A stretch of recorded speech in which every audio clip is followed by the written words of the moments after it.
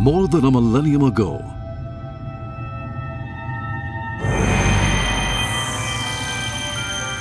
nations were rising and falling around the world, and constant warring and chaos ensued.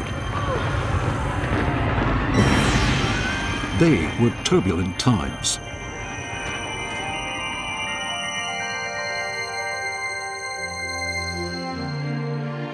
But what was happening in Japan?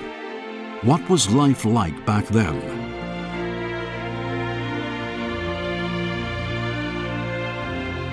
Nara Prefecture, located in the center of Japan. Towards the middle of the prefecture lies Asuka. Today, the location of Asuka is in Kashihara City, Takatori Town, and Asuka Village. Around 1,400 years ago, it was the political and cultural nexus of Japan, and many palaces were built here.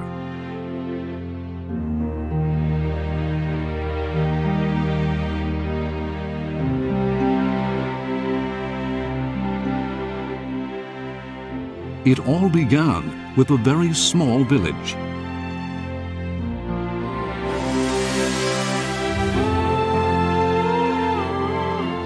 Japan at the time was called Wakoku, or the Land of Peace. As the nation formed, it adopted culture and technology from mainland China and the Korean Peninsula. In actual fact, many women were instrumental in this period of the nation's growth. Suiko, Kogyoku, later known as Saime, and Jito. These empresses made ardent efforts to develop the nation with Asuka as its focal point.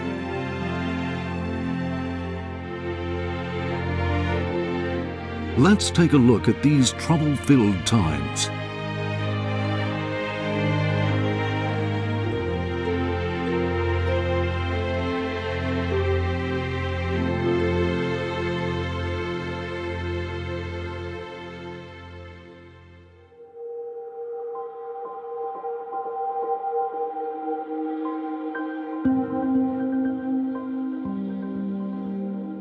I once lived in this area.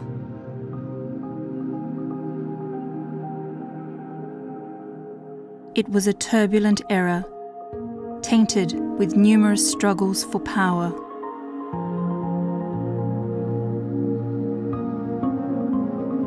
I was bereft at losing my son at a very young age.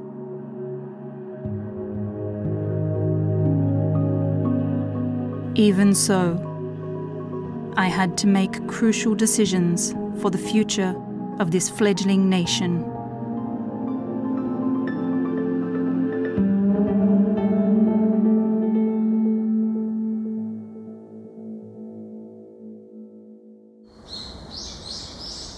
Toyura in Asuka Village.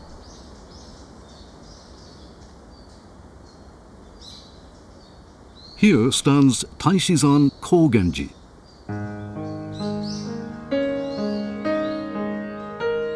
Within the temple precincts are the ruins of a once formidable palace.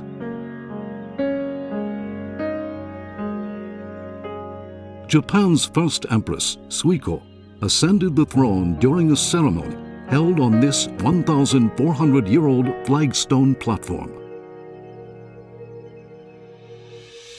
Nihon Shoki, or the Chronicles of Japan, is the first official and most complete extant historical record of ancient Japan.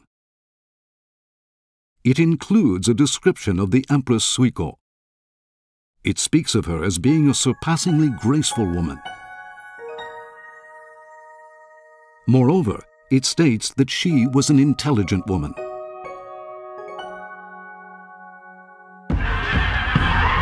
Aristocrats wielded tremendous power when palaces were first being built at Asuka, despite the nation being in turmoil with repeated struggles for supremacy.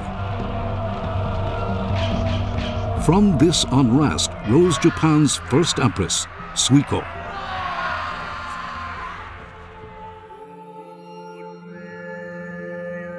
One of Suiko's greatest successes in her endeavor to unite the nation was her strong advocacy of Buddhism.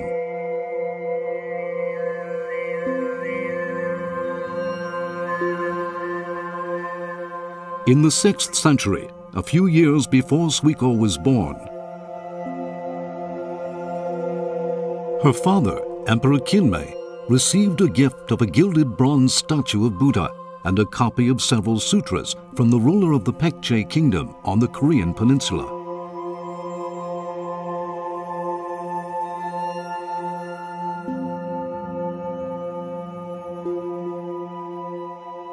When he saw the Buddhist statue, he is purported to have said, "The Buddha with which I was gifted from the Western nation has a most solemn appearance, one I have never seen before."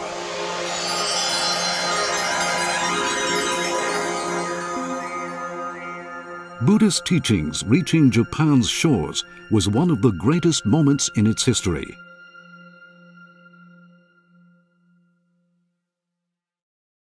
The driving force behind the spread of the faith was Buddhist nuns. Playing a pivotal role in this dissemination was Zen Shinni, the first person in Japan to take vows at the young age of 11. To believe in Buddhism is to renounce Japan's ancient deities. The new faith's influence spread, causing dissent. The women were persecuted by those who advocated the abolition of Buddhism.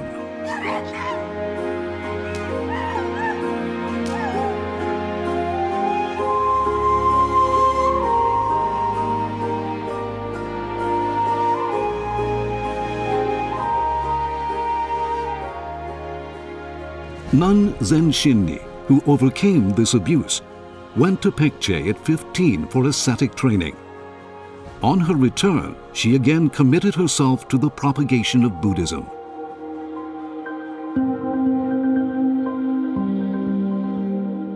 Influenced by Emperor Kinmei, Suiko was also deeply moved by the Buddhist teachings and was determined to make them one of the rocks upon which to build the nation. What will lead the nation and its people to greater happiness? It is certainly not mere political or military power. I believe happiness can be achieved if people live life with peace in their hearts. When they discover the teachings that remain unseen and unopened by them, I am confident the nation will become more prosperous.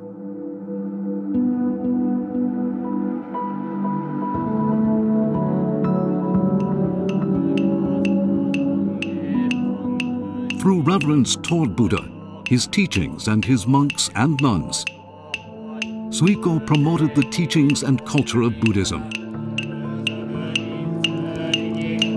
While fulfilling her role in honoring the deities of old, she deeply revered the Buddhist teachings of the newly arrived deity.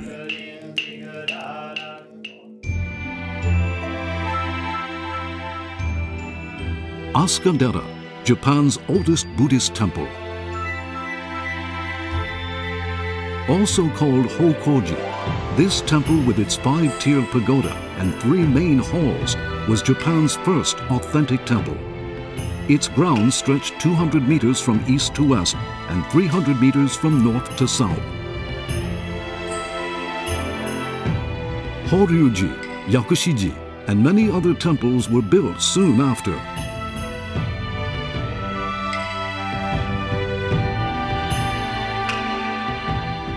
The Asuka statue of Buddha was commissioned by Suiko. Her aspirations for the fledgling nation may have permeated its soft feminine features.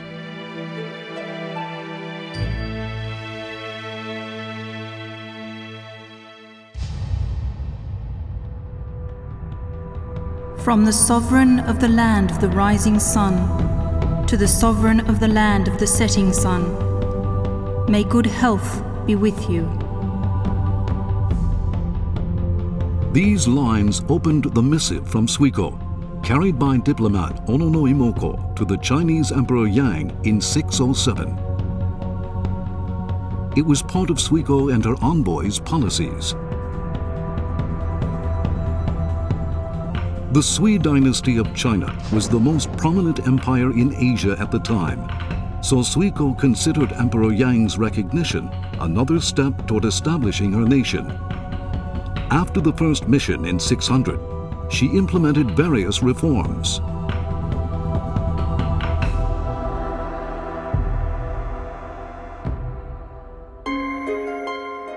One included the establishment of infrastructure.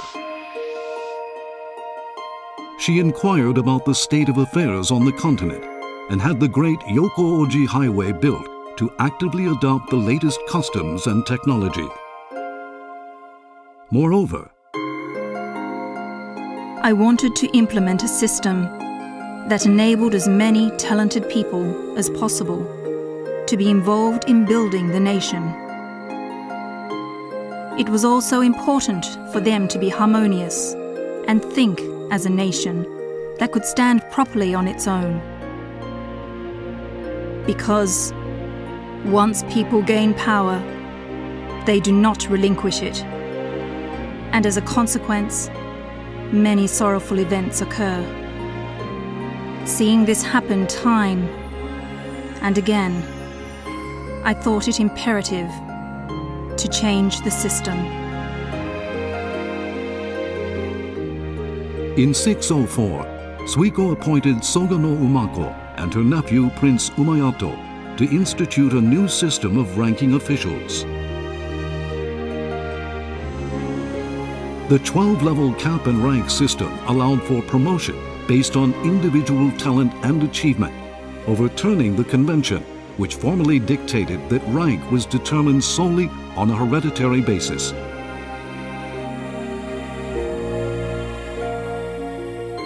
Suiko also adopted a 17-article constitution. The first article was, "Harmony is to be valued." It propounded that officials and citizens work for the sake of the nation without making arbitrary decisions. Through assistance from Prince Umayato and her advisors, Empress Suiko thus continued to build a sturdy nation that could hold its own in the international arena.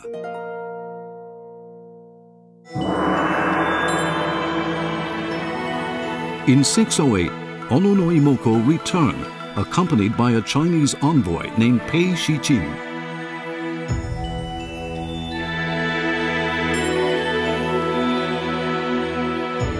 The missive he brought with him carried a message from the Emperor Yang.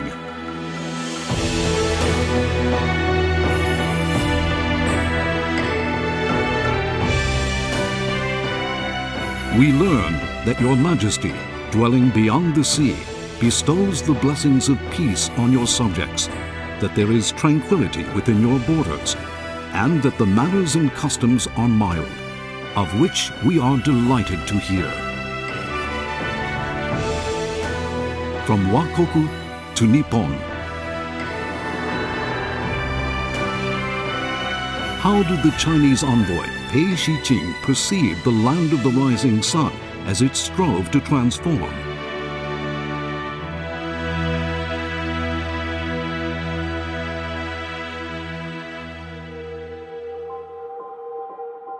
As Nippon's first empress, Suiko endeavored to live wisely as she brought the nation together, as the following anecdote shows.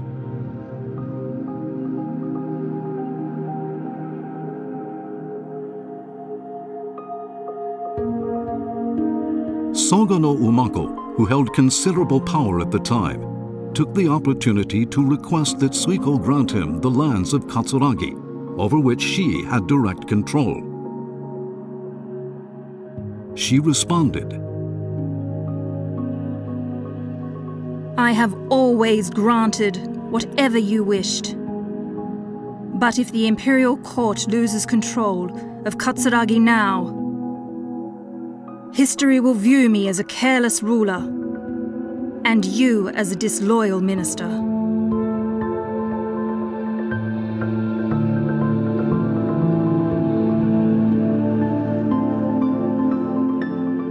she remained unyielding to Sogono Umako's self-ambitions.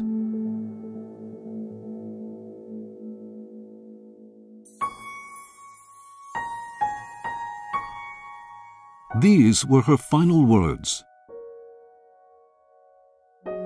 There is no need to expend valuable resources on building a new mausoleum for me. Entomb me with my beloved son, Prince Takeda. That is all I request.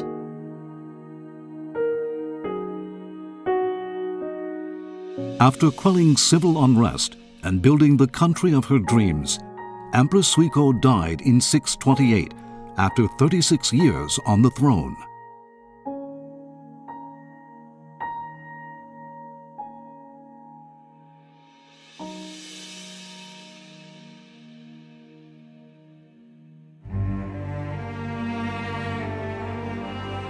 Ueyama Kofun stands in Kashihara, Nara Prefecture. It's a rectangular tumulus, 40 meters long from east to west and 30 meters long north to south. Inside, archaeologists found 2 stone coffins. Within are thought to lay Empress Suiko and her son, Prince Takeda.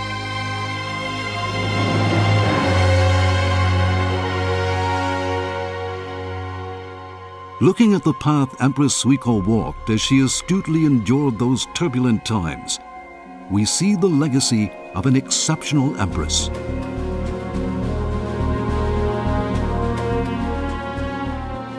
O beautiful capital of Asuka!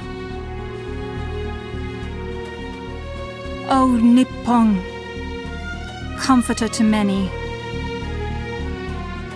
May you live long.